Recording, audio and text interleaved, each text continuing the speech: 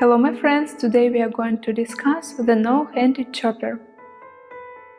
Do the chopper, hook your outside leg and perform the basic outside leg hang with the inside armpit grip. Then start to move your straight inside leg towards your body until it is parallel with the floor.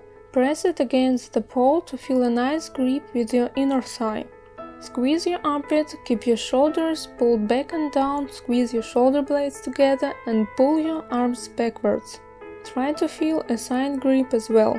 If you are confident above the inner thigh, side and armpit grips, straighten your outside leg, but not yet fully, still feeling the pole with your underknee. Again, if you continue to be sure in your position, try to lower your outside leg down towards your body until it is paralleled with the floor.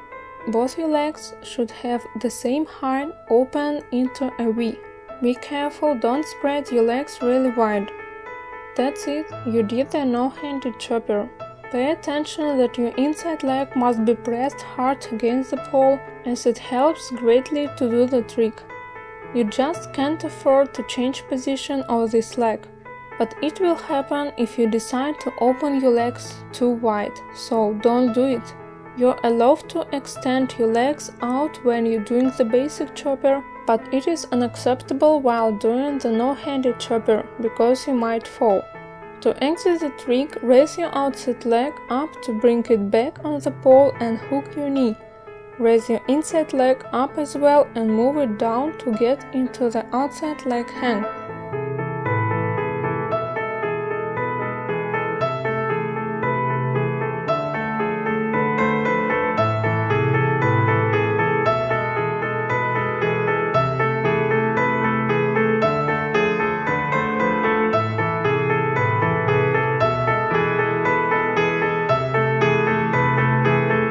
So today we have learned the no-handed chopper.